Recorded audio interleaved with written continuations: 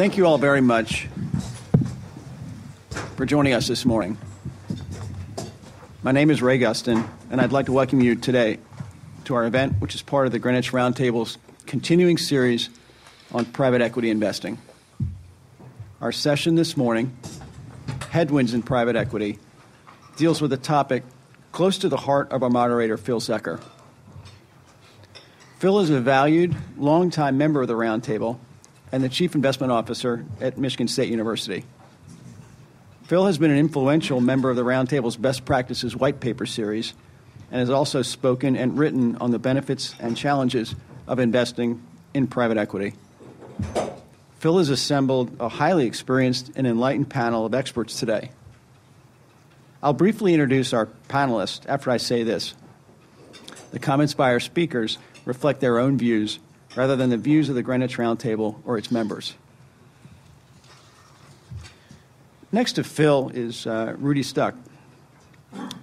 Rudy heads Warburg Pincus's quantitative research group. Prior to joining Warburg Pincus in 2014, Dr. Stuck was a quantitative researcher with a focus on private equity for almost 10 years, 7 of which he spent at Oxford University's Said Business School. In this capacity, Rudy worked closely with a number of LPs and GPs in the U.S. and Europe.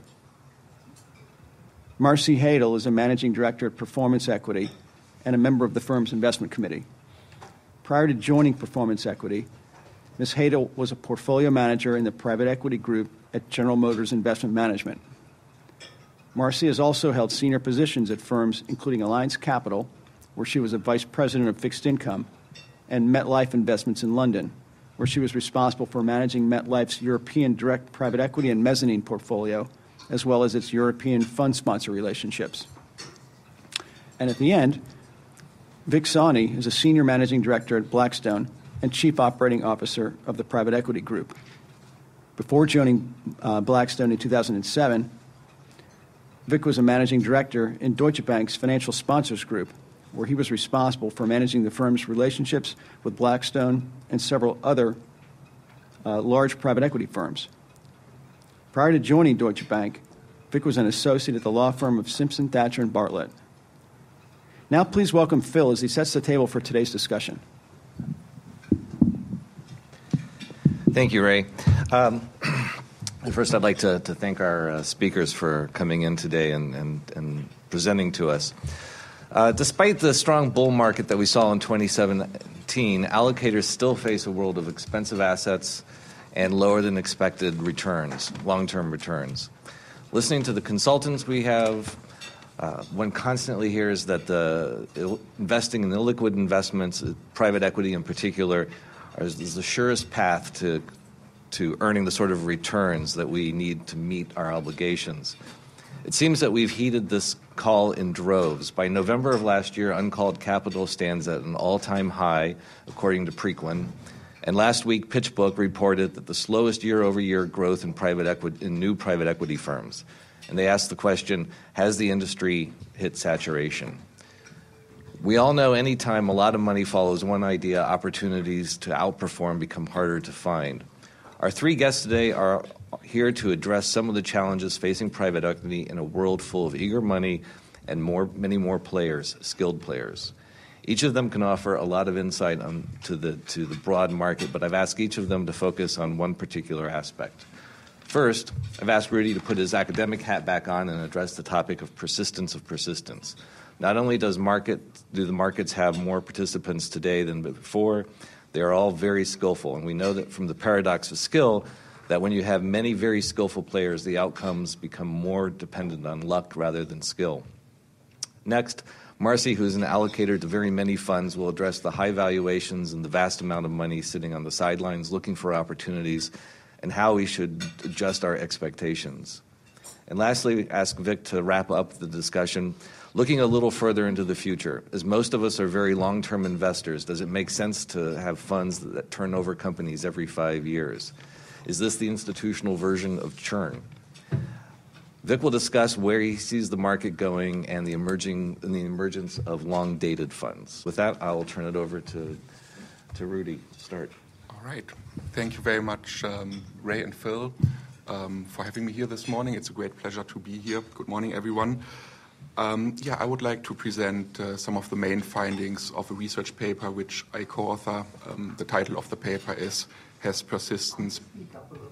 Okay, getting a bit closer to the microphone. So the title of the paper is Has Persistence Persisted in Private Equity? It is some joint research with Bob Harris from the University of Virginia, Steve Kaplan from the University of Chicago, and my former colleague and supervisor, Tim Jenkinson from the University of Oxford. The research questions we address in our paper are the following. Is there performance persistence in private equity across successive funds by the same GP within the same strategy? Has performance persistence changed as the asset class has matured and got increasingly crowded? And how about style drift and size drift as GPs have grown in scope and scale? So I hope my presentation is not too technical. Unfortunately, I cannot use any slides here this morning. The data we use for our research is from Burgess. Our sample includes the cash flows and quarterly net asset values of about 1,250 buyout funds and about 1,400 venture capital funds. I would like to speak about persistence of buyout funds and venture capital funds separately. So let's start with buyout funds. If you look at the whole sample, funds from 1980 to 2012, you actually find persistence across all quartiles. What this means is that for a new fund to end up in the same quartile as the previous fund, chances are larger than 25% in all four cases. 25% would be a random chance. With regards to the top quartile, chances for a top quartile fund to be followed by another top quartile fund across the whole sample are 32%. So a bit higher than random, definitely some persistence there. On the other side, chances for a top quartile fund to be followed by a fourth quartile fund, for example, are below 20%, and vice versa. Chances for a third quartile or fourth quartile fund to be followed by a top quartile fund are also below 20%. So consequently, you find quite some dispersion in returns of the new fund depending on the quartile of the previous fund. Now, if we look at funds from the 1980s and 1990s only, which I will refer to as the old days going forward, we find that persistence has actually been much more pronounced. There has been a 40% chance for a top quartile fund to be followed by another top quartile fund. Actually, the same was the case in the bottom quartile, which always, in my mind, raised the question, well, who actually invests in fourth quartile funds? But a little bit more about that in a minute. And now, as you would expect, given that there has been more persistence in the old days, the dispersion of returns of the new fund, depending on the previous fund's quartile, has been even greater. Now, if we look at funds in the 2000s, which I will refer to as the new days, we find that persistence in the top quartile has come down quite a bit, from 40% to 29%. So a little bit has persisted, but not so much. Consequently, the dispersion in returns of the current fund, clustered by the previous fund's quartile, has narrowed significantly. If we look at US buyout funds in the 2000s only, we find that persistence has basically disappeared. 26% chance for a top quartile fund to be followed by another top quartile fund, basically random. So this somewhat ongoing persistence really seems to be driven by overseas funds, which is perhaps not too surprising given that the US is the most mature, most crowded, most efficient PE market. We have also looked as to whether there's persistence beyond any two adjacent funds. So this means comparing the new fund's quartile against the quartile of its second previous fund. And we actually found nothing, not even in the old days, totally random. What this means is that, the way I used to phrase it, is that persistence has always been kind of short-lived. But what this also means is that looking at a GP's track record beyond the currently active fund yields little to no additional information. Now, having said this, the fact that persistence seemed to have more or less disappeared, certainly in the US, one could interpret this as some, let's say, bad news. However, maybe some mitigating comments to this message. We actually find that persistence has never been identifiable. So what we have done so far, what I've told you about so far, is comparing the ex post most recent performance of any two adjacent funds. What is more relevant for practitioners is to compare the performance of the current, soon-to-be previous fund at the time the new fund is raised, towards the eventual outcome in performance of the new fund, because this interim performance information is really all that is available. So now, if we compare this interim performance of the current fund against the final outcome of the new fund, we find no relationship at all, neither in the old days nor in the new days. The reason for this is that there's only a limited relationship between the interim performance of a fund and the final performance of a fund. And now, to some extent, this may also explain why there's some bottom quartile persistence. Funds that eventually end up in the bottom quartile do not necessarily show up as bottom quartile funds at the time the GP raises the new fund. Just briefly, there's also no relationship between the interim performance of the second previous fund and the new fund. So does also not help to look further back with regards to interim performance. To summarize this part on buyout funds, so we found some evidence for top quartile persistence across the whole sample, 1980 to 2012. While top quartile persistence was meaningful in the old days, it has come down significantly. This is especially the case for US funds, where it has basically disappeared. Remaining persistence in the new days really seems to be driven by non-US funds, overseas funds. Persistence has always been short-lived. The second previous fund's returns yield little to no information, and identifying upcoming top quartile funds at times of fundraising has always been nearly impossible. Two more comments. What we looked at for buyout funds, we looked at first-time funds, and first-time funds do not appear, or investing in first-time funds does not appear to be a winning strategy per se. So first-time funds are pretty much equally distributed across all quartiles, and their combined average performance is average. Also, we could not find any evidence, which was really interesting to see, that the extent to which the new fund is larger than the previous fund is any related to a lower performance going forward. Now let's have a look at venture capital funds.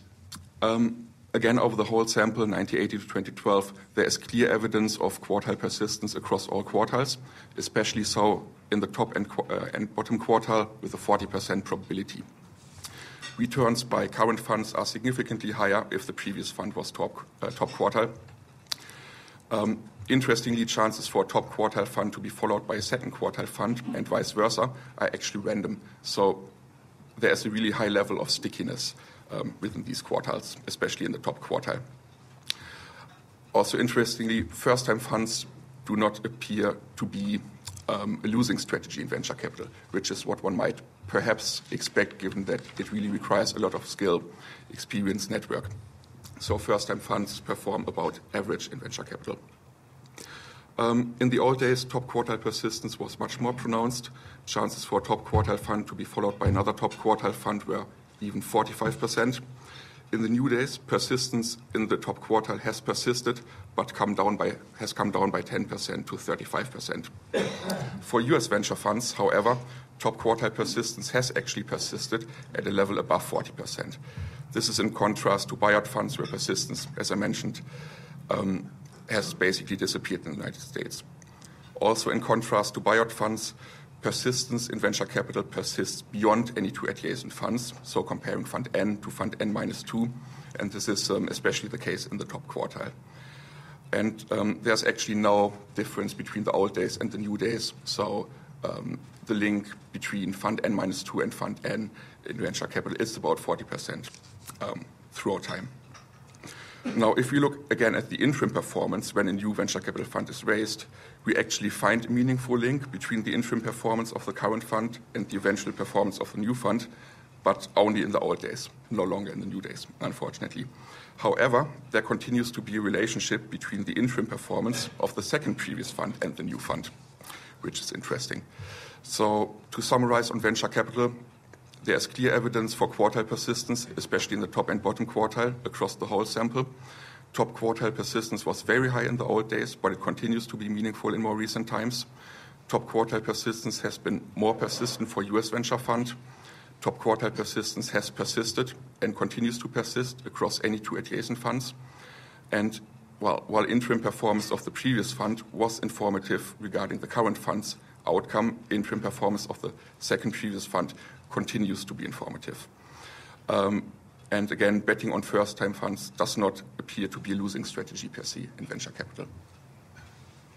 Thank you, Rudy. Before we move on, a question for you. The quartile ratings that you're talking about are based on IRR? That's right. Kind of the percentage numbers I quoted based on IRR, but you find basically the same results if you look at money multiple or kind of alpha, public market equivalent. Okay, so it's not measure dependent, the persistence, it's Correct. Independent Correct. of how you're measuring the performance of the... Correct, the findings are basically very similar. Okay, thanks. Marcy? Thanks, Phil. So return expectations, it's always a fun and complex topic. Returns have been really, really good over the past, really since the crisis. We've had very good returns in the industry. It's, as everyone here knows, I don't know if you can hear me, that has cost a lot of money to flow into the asset class.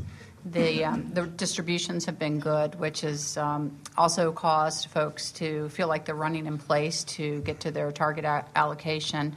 So we just keep seeing the amount of capital that GPs are raising go up.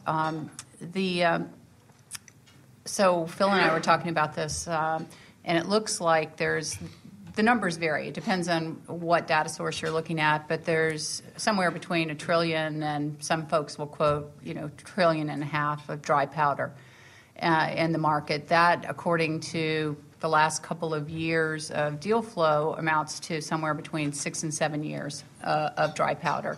You combine that with the fact that purchase price multiples are eclipsing pre-crisis purchase price multiples, and we as investors certainly see caution lights. But as we think about it, we think the long-term prospect for private equity is very good. But looking at what has happened in the past couple of years, it's probably not repeatable.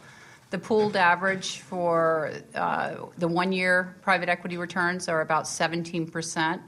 If you look at top quartile returns for private equity vintage years since the crisis through what I would call more mature vintage years, the top quartile returns range between a low of 19% and a high of 25, almost 26% for about 5 vintage years. And most of them are in the solid 20s, 22, 23, 24%. And that's fantastic for top quartile private equity. I'm talking buyout when I speak about this, by the way. I'm not including venture.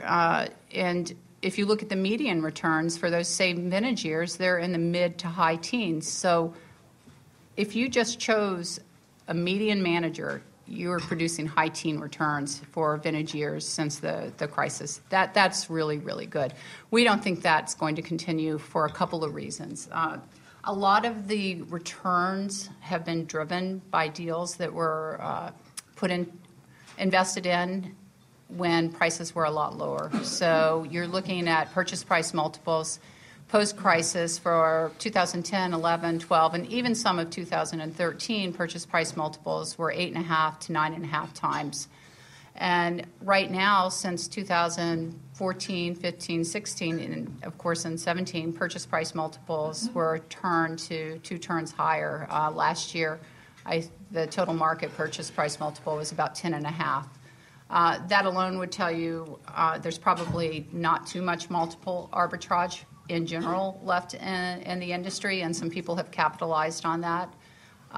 Another thing that we've noticed is that equity contributions have gone up as a whole in the industry. So post-crisis, a lot of the deals you were seeing somewhere between 36, 38% equity contribution, and the last couple of years we've been seeing about 40%. So all things being equal, you're going to see some compression and returns from money that's been put to work in the past couple of years.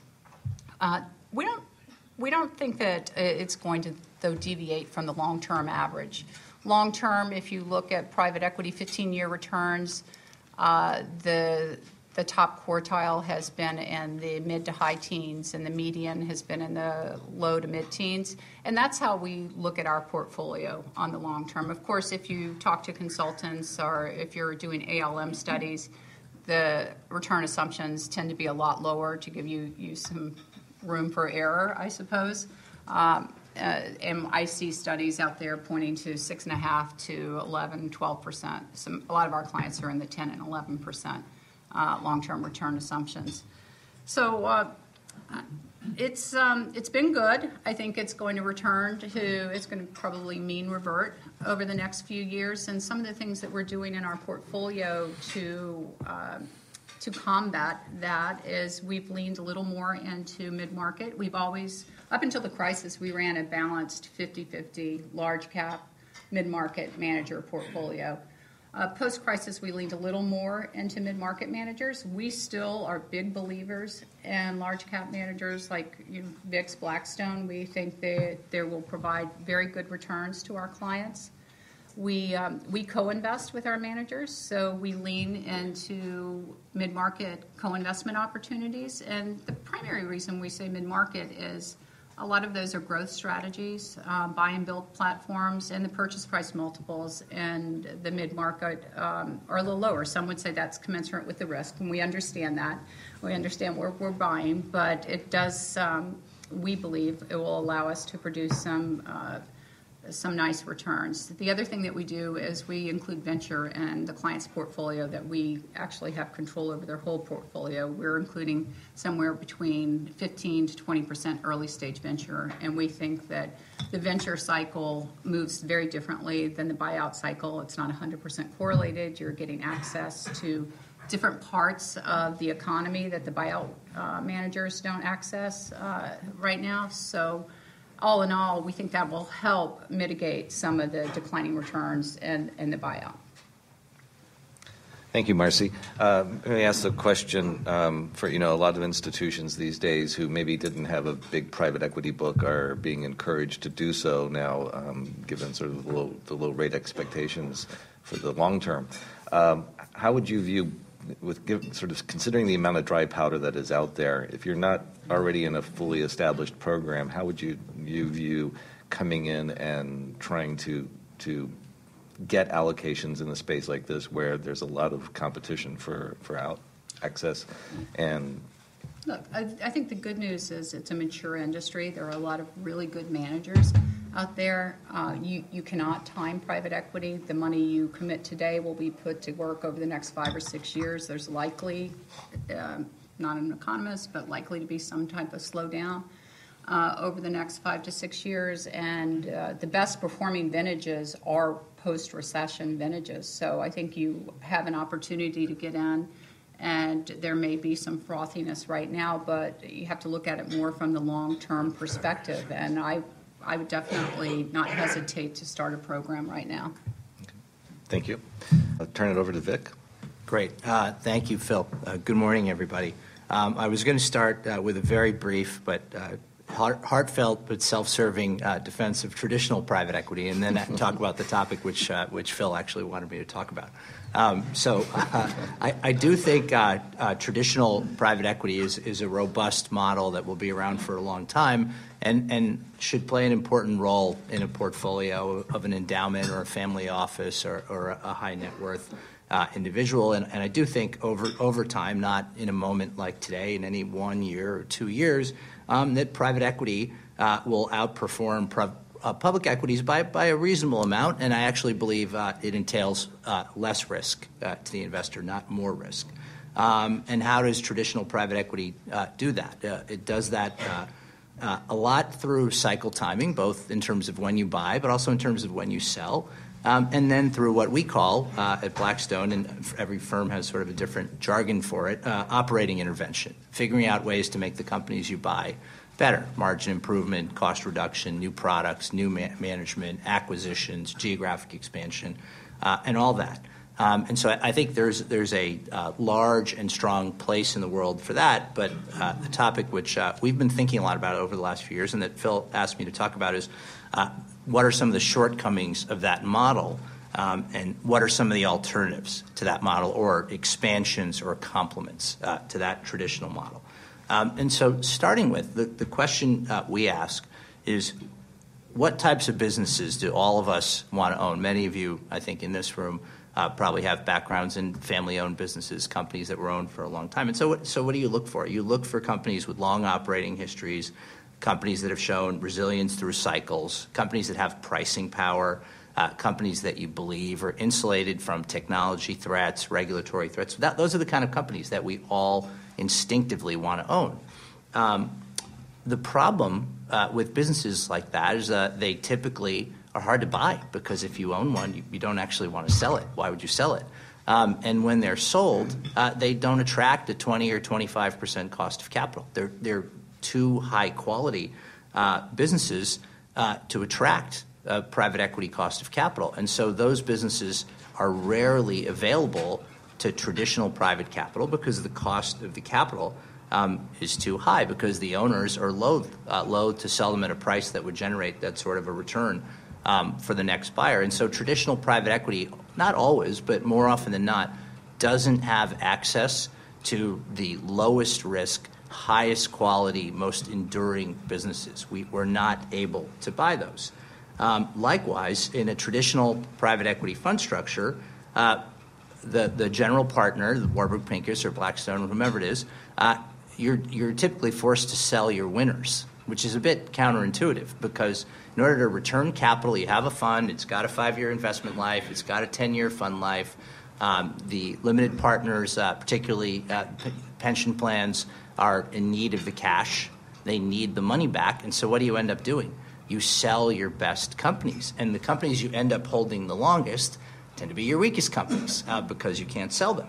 And so what ends up happening is you sell your best companies, and for your customer who doesn't have a near-term liquidity need, they have to figure out how to redeploy the capital, which is very difficult.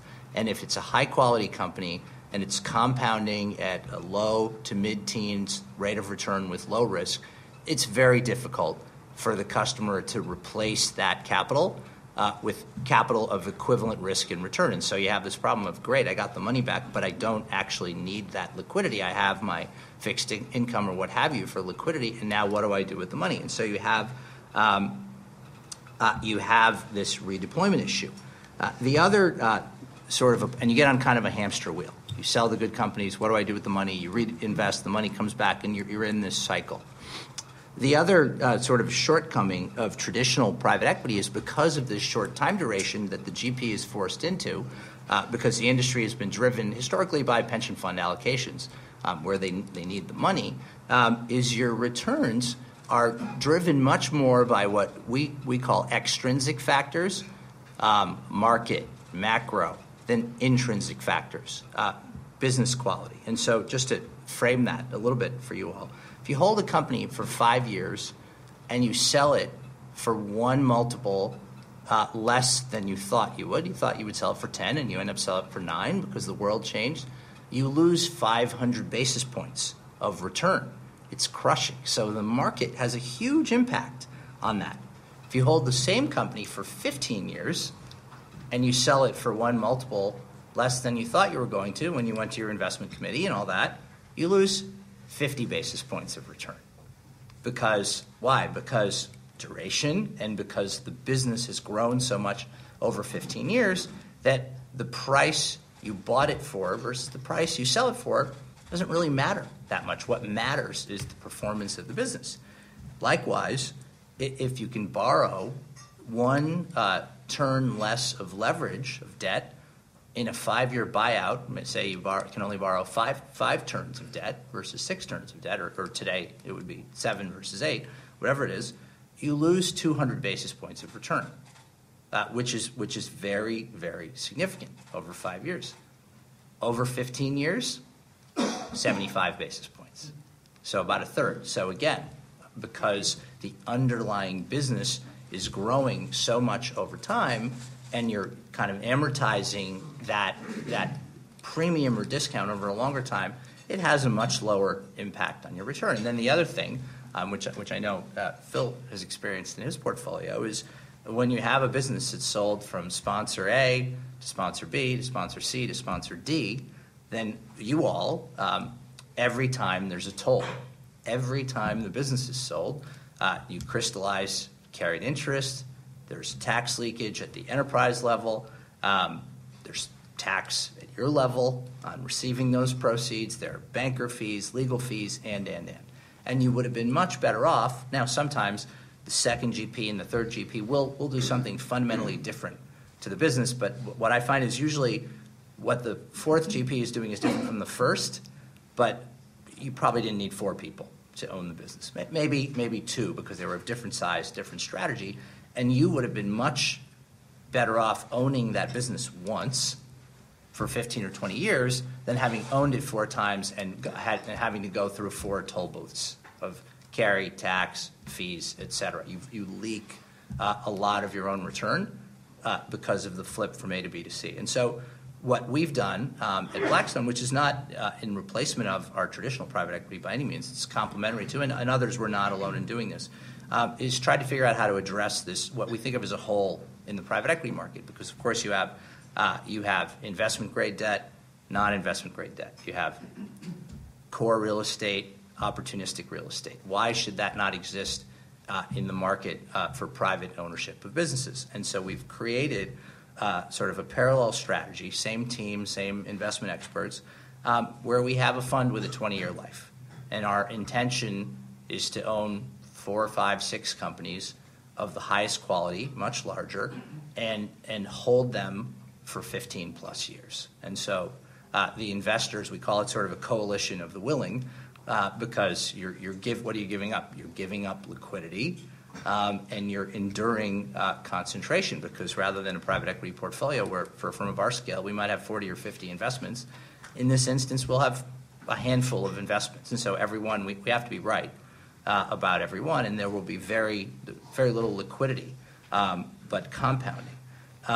And so what ends up happening in a structure like that is we can generate, with much lower rates of return, the same compounding of money, which of course is what all of us at the end of the day, what for a part of our portfolio, IRRs are great, but for some part of the portfolio, it's about capital gain. It's about risk-adjusted capital gain. And we can generate with 500 to 700 basis points lower IRRs the same or higher multiples of money. And we charge in this strategy, which is not great, but it's the way it is, materially lower fees and carry, which is great for our customers, not so great for us. Why? Because the businesses require less intervention. They don't need to be fixed as much. It's more about identification, sourcing, and governance than it is necessarily about doing a huge cost takeout or doing 7 acquisitions or changing management, and you're not on that flywheel of, okay, then we have to take it public, then we have to sell down the shares. So the fees and carry are much lower, and what we'll end up with is, over time, a stable of 10 or 15 companies, which I think will compound at a very attractive absolute rates of return, but even more attractive risk-adjusted rates of return. So I hope I didn't speak for too long, Phil. It's not that different from what Warren Buffett does, but at a smaller scale, which is, of course, if you buy high-quality businesses and own them for a long time, you will generate a better return than trying to necessarily market time or having, I think one of the words you used is churn, having a lot of churn in your portfolio. So I think this is something that the industry will evolve toward over time, not, as I said, not as necessarily a replacement to the traditional model, but funnily, I think it fits best for the endowment and family office universe and for the sovereign wealth fund universe. And everybody in the middle, and those are the parts of the market that are growing, everybody in the middle has an acute need for near-term liquidity because generally they have underfunded pensions.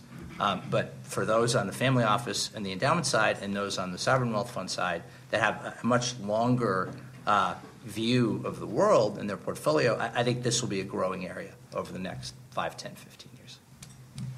Thank you, Vic. So I'll agree that we have, in an endowment space, we have a the much longer view where that fits. But most investment committees in these days, probably CIO 10 years at institutions is much less than the time period that you're talking about. How have institutions viewed making commitments that are set to outlast any of them, as far as looking at how do you evaluate these, how do you evaluate the decisions down the road, that sort of thing?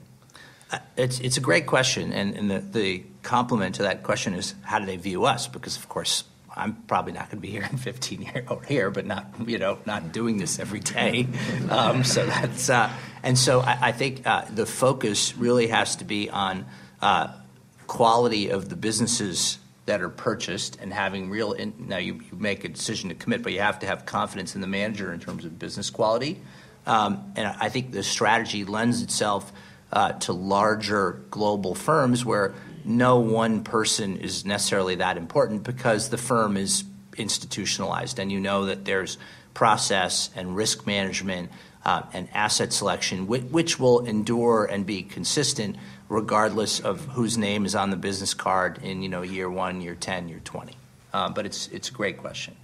Thanks. So should we open this up to the floor for questions? Just to follow up, Nick, I'm curious about your view on dislocations that happen with companies and how you can invest in something with a 20-year view when so much change is happening. Well, you have to. You're dynamic in owning these businesses, right? You don't and proactive. You don't just sort of sit on it and wait for bad things to happen or good things, and you're constantly, as an active and controlling board member, you're constantly looking around the corner, hopefully 2 to 3 years ahead, as to what opportunities and threats are to the business. Because if you can buy something that you believe is lower risk, but it has some technological or other upside, and even if you thought you were going to make a 15% return, you end up making a 25% return, that's not necessarily a bad thing.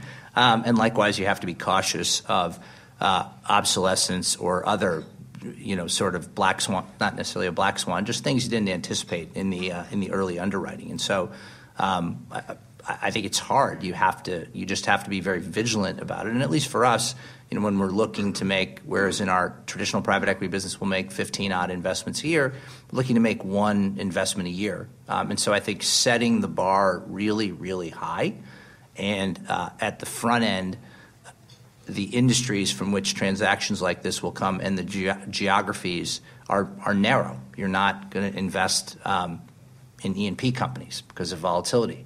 You're probably not going to invest in non-investment grade lenders because of deep cyclicality. You're probably not going to invest in the emerging markets. And so you narrow the frame of geographies and assets and sectors, and then you just have to, I think, stay ahead of it. But it's a risk. You can't just be passive and sit back. What kind of companies have you invested in so far? We've made 2 investments, a relatively new strategy. We've made 2 investments thus far. One is in a company that does technical training for healthcare paraprofessionals, so nurses, PAs, what have you, which is a growing and it's a technology-enabled business where the payor is the employer, not the individual, and the need for ongoing certification is effectively endless, and this company provides that training. And then we invested in the second investment was in the largest for-profit music performance rights organization in the United States, which is a business that goes to Pandora, Spotify, but also to the local bar in Greenwich, and collects royalties for writers of songs. And it's a business that's grown its revenues every year for the last 25 years. It's the music, if any of you have spent any time in it, the music industry and the monetization of intellectual property is very, very, very complicated. And this is really the only company of scale in the U.S. that does that on a private for-profit basis. So in 2 years, those are the 2 companies we bought. How do you decide internally which one of your funds a company belongs in? Because those 2 companies sound like they could have gone into a traditional private. It's a great question. And so you look at First is what's the cost of capital to which you can buy those companies. We couldn't have purchased either of those companies to a rate of return in excess of 20% because they simply weren't available for sale. So that's the sort of the number one criteria. But then you look, for us at least, we look at size of business, level of intervention, level of risk. What's the absolute return and what's the risk-adjusted return? And very few things fall into that's why we've only done 2 deals in 2 years, fall into the category of being something that we think we can own for 15 years. Now, of course, if we think we'd own it for 15 years and it can generate a 30% return, we would put it in the traditional private equity fund, which has a higher cost of capital. But it's level of intervention, long-term risk in the business, and cost of capital. In the back. So I've heard it interesting and seen a couple instances of different fee structures where you don't pay on committed capital, but only on deployed capital from a management fee perspective. And I wondered to what degree you may have seen different fee structures out there in the marketplace to kind of compensate for the current high multiples, current levels of dry capital. And essentially the exchange was, we'll give you a longer investment period if we're not paying charge for that undeployed capital. Is this something that you're seeing, different fee structures to be able to get us through kind of the current environment? I think, and Marcy can comment as well, frankly, it's been such a frothy and benign, frothy, whatever you want to call it, fundraising environment for the industry, that everyone's been able to raise whatever they want to raise on more or less whatever terms they want. And then that's super pro-cyclical, and that'll revert. And so you've seen, actually, I think the fee carry paradigm has shifted in the last 2 to 3 years in favor of the GP, where you've seen people reduce the preferred hurdles, stop offering discounts and so forth. But I think that always goes the other way, when it's harder to raise money. I don't know if you have a different...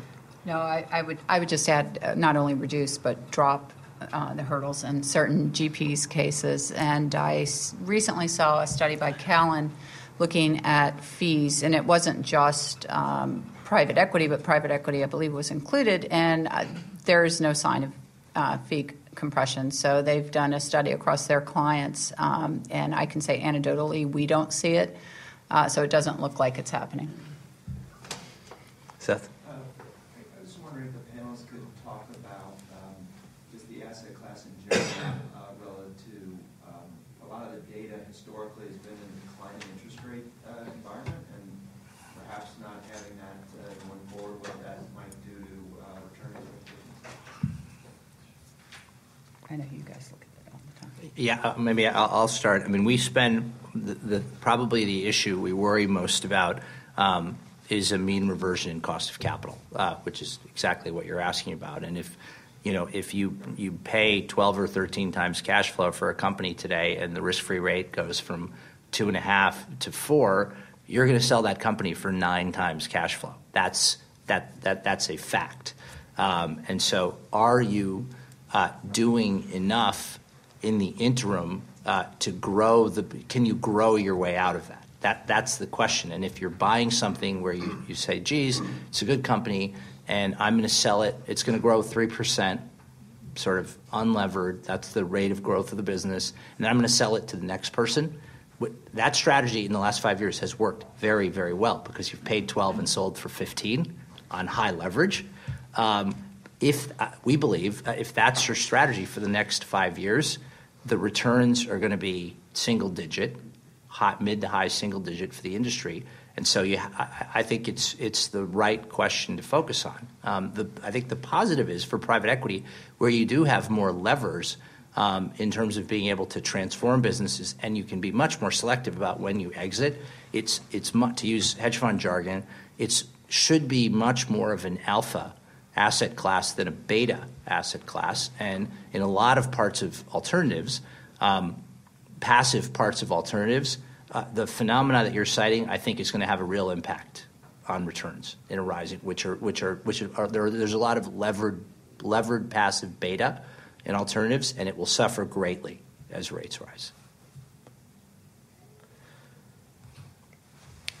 I just wonder if any of you have ever thought of the issue of, instead of investing in private equity, investing in the public companies that provide private equity, which have not attracted the kind of interest that other sectors of the market have. I think Blackstone has been public and is barely above its IPO price of 10 years ago. I hadn't noticed. They're all today buying the public companies. It gives you the diversification. It gives you everything you're talking about. And that's my question. Well, for our clients, they do not want us buying public companies. And if I were not personally restricted because I have information on their underlying portfolio companies, I would do it, but I cannot do it. So it's good for you, but not for the client. Well, I can't do it, so it would be good. Maybe I could quote one piece of research which has looked at the performance of publicly listed private equity.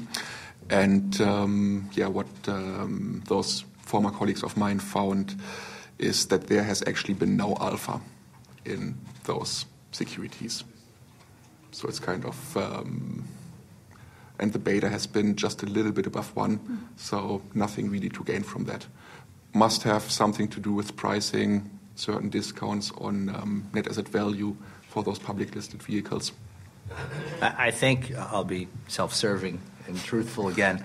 I think that some of the issues with the publicly listed vehicles is they're misunderstood today, and they're perceived as having more volatility than a traditional mutual fund manager, even though they have less because the money's locked up for years and years and years. They're much more stable, and they generate very high dividend yields. All of them generate very, very high dividend yields. One of the complexities has been because of the structures of these entities and the filing, the K1s and all of that. They're not index eligible because of the structures. But I think, is it better than investing in a fund?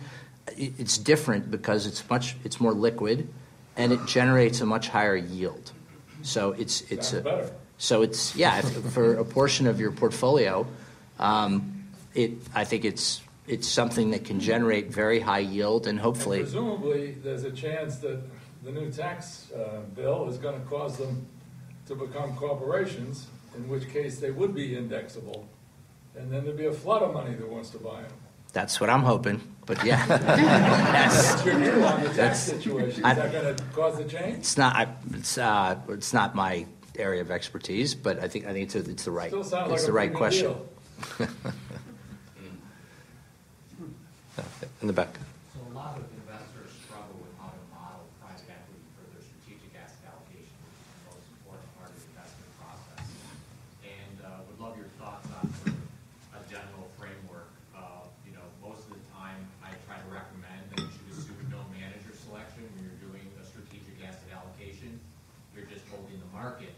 And so when I think about private equity, the natural anchor for me is what's the risk-adjusted return for public equity, and why might private equity at the market level be different?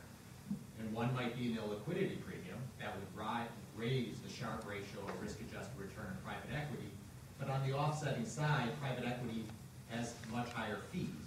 So maybe the risk-adjusted return of private equity net is actually very similar to public equity.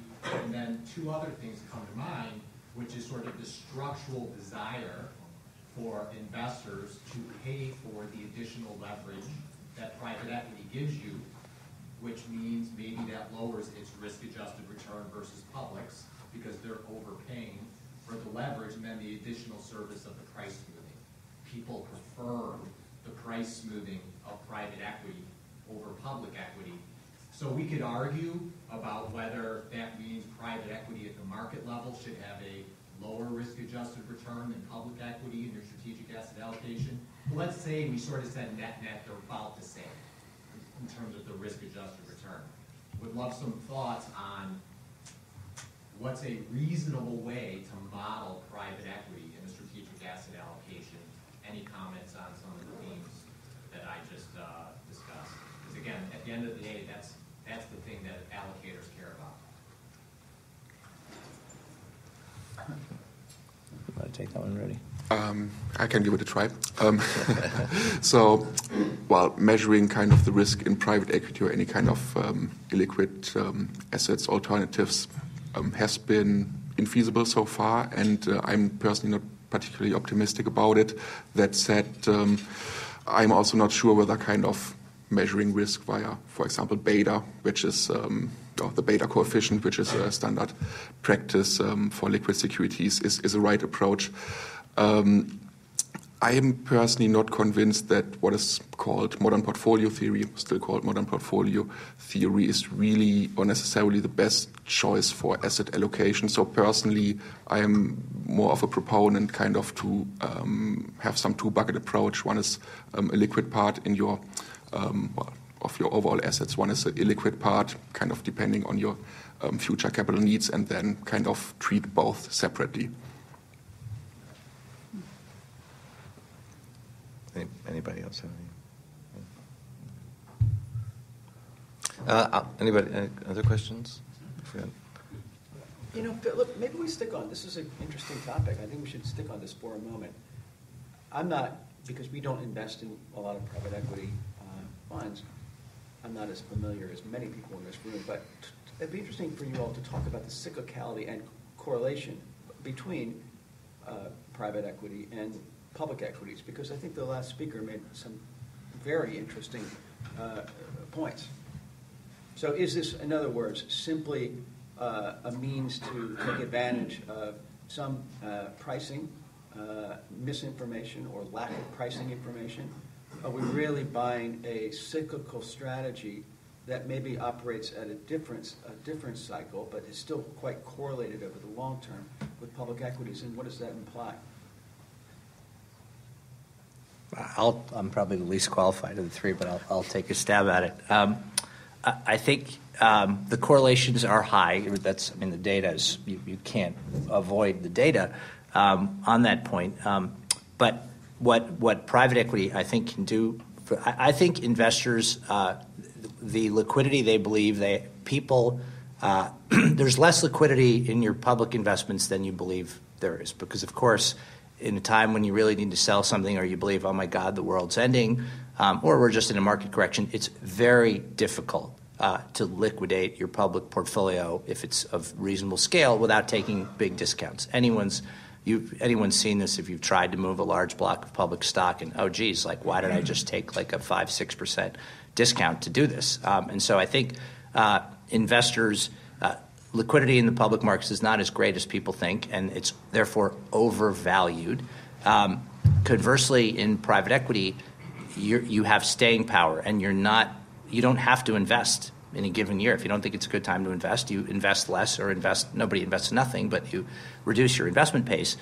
On the exit, if it's not the right time to sell an investment, either because the investment's having problems, the world is having problems, or the market's having problems, you just wait. And if you wait 2, 3, 4 years, what happens? Of course, the IRR comes down, but the multiple of money on the investment, which again I think is what we all care about the most, is not affected, and in fact could end up higher. And so what you saw through the crisis, where holders of liquid securities were selling in panic, and then those who reinvested into the liquid markets did really well, and people who waited, missed out on some of that recovery.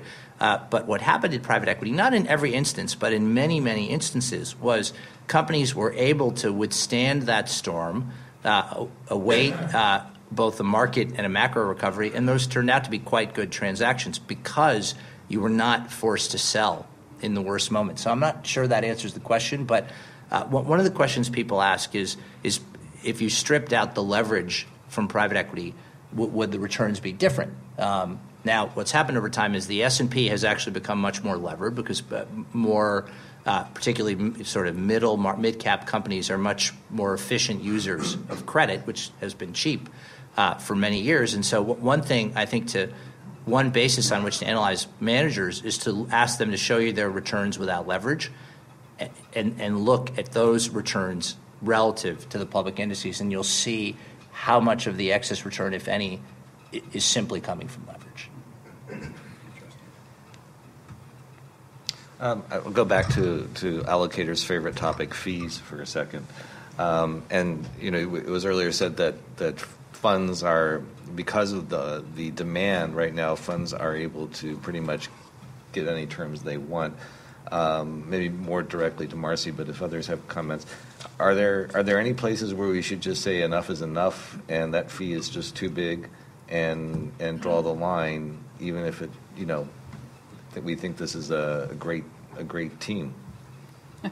It's. I think that's a very, very hard question to answer, primarily because a lot of the places where the fees feel very painful are the top performing funds that if you don't invest with them, you are likely not to get back into them. So you are looking at the returns, or we are looking at the returns on a net basis. And so our decision point is, are those net returns the top returns, and can we replicate those terms elsewhere?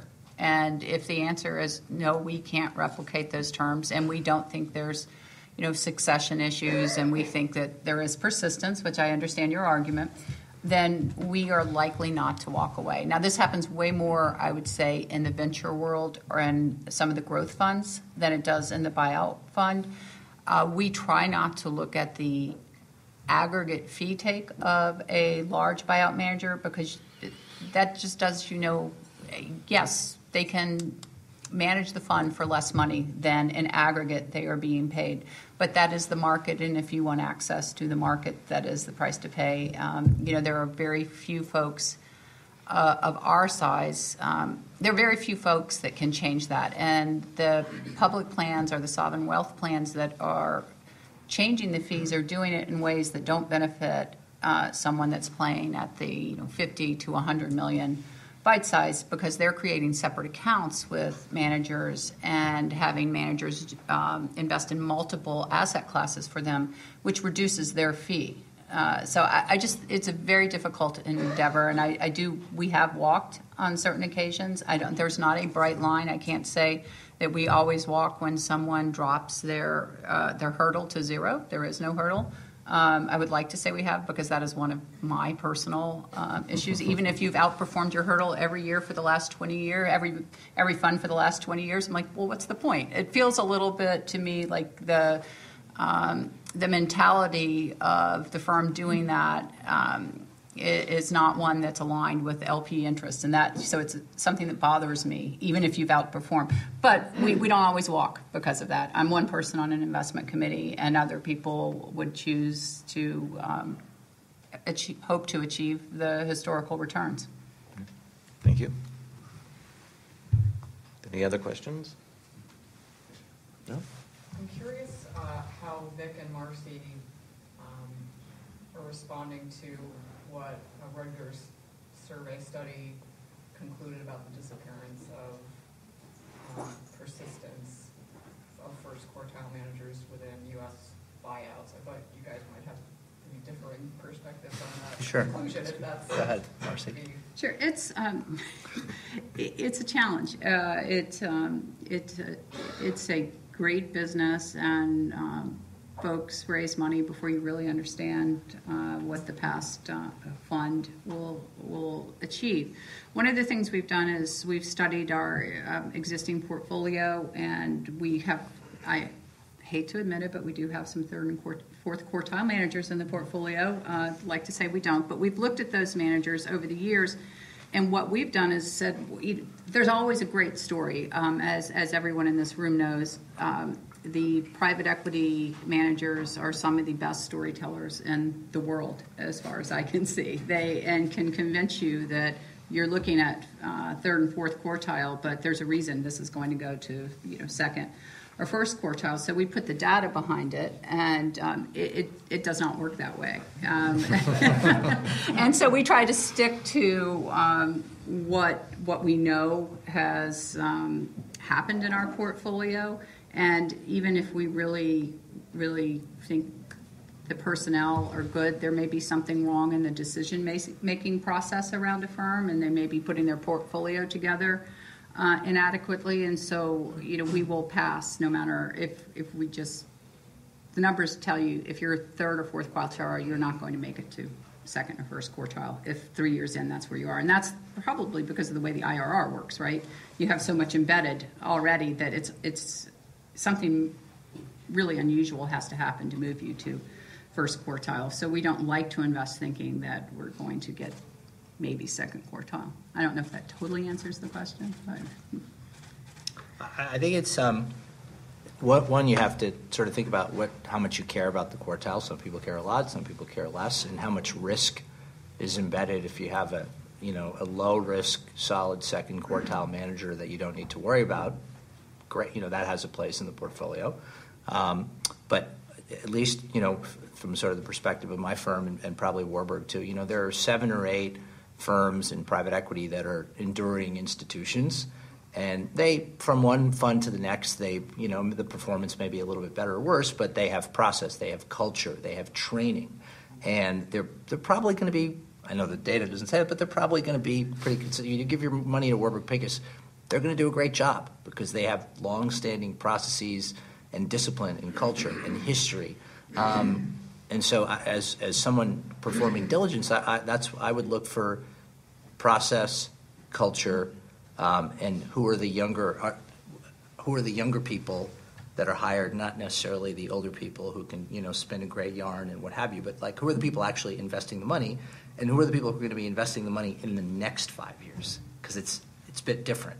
And do they have that right mix of entrepreneurialism but also discipline? That's what I would try to look at. Yeah, I would concur with that.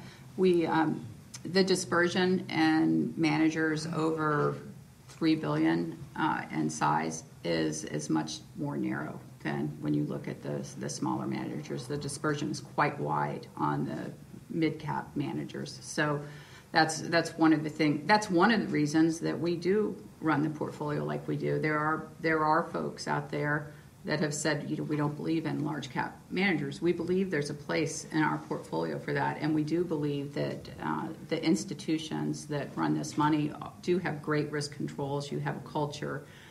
They're not likely to deviate tremendously from their core strategy over the life of the investment, so that gives us a lot of comfort. And for now, the rebuttal. No, Vic, you're absolutely right. Warburg Pincus so far has never had a third or fourth quarter fund, which I would personally attribute to exactly what you have said. Kind of a great infrastructure, great culture, long-standing. I would like to share a few more thoughts with regards to third and fourth quartile funds. In my personal opinion, and based on some own research, which I did by myself very recently, in my opinion, the impact, the extent of idiosyncratic risk within a private equity fund, especially in the small and mid-market, is often underestimated. So you typically find something like 10 to 15 portfolio companies in those funds. Now, if you randomly pick 10 to 15 public equity stocks from the whole market, hold it for 5 years, then sell it. Do a Monte Carlo simulation on this. Your outcome is all over the place.